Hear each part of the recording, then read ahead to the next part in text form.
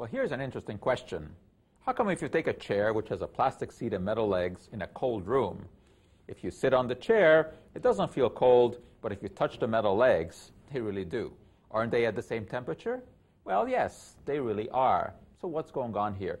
The metal, of course, is a very good conductor of heat. So as soon as we touch it, it conducts heat away from our fingers, and therefore we feel cold. The plastic is not such a good conductor of heat. But maybe the better way to think about this is instead of thinking about cold, let's think about heat and cakes.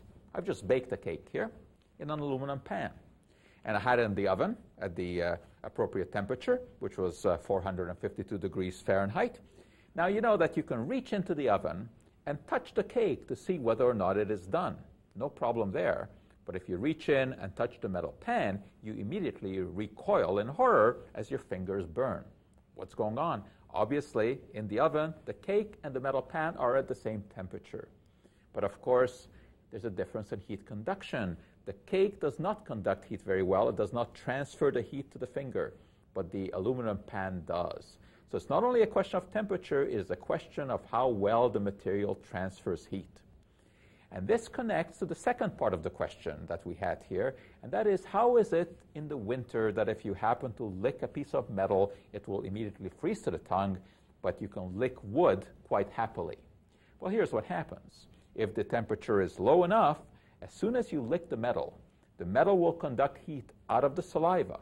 So the temperature of the saliva drops, it freezes instantly, gluing the tongue to the metal. The wood does not conduct heat as well, and therefore we're reasonably safe licking wood. And this really does happen. I came across a fascinating story from Alaska of a gentleman who with his young son went to a play at a local high school, and when they came out, for some reason known only to the young boy, he licked the metal railing. His tongue immediately froze to the metal. This, of course, disturbed his father a great deal, who tried everything to remove the tongue, but was unable to do so. And then he thought about it, and he realized that he did have a resource that he could use. So he began to urinate on the affected area, and of course the problem was almost immediately solved. The father was relieved, the boy's tongue was loosened, although I suspect the boy was speechless.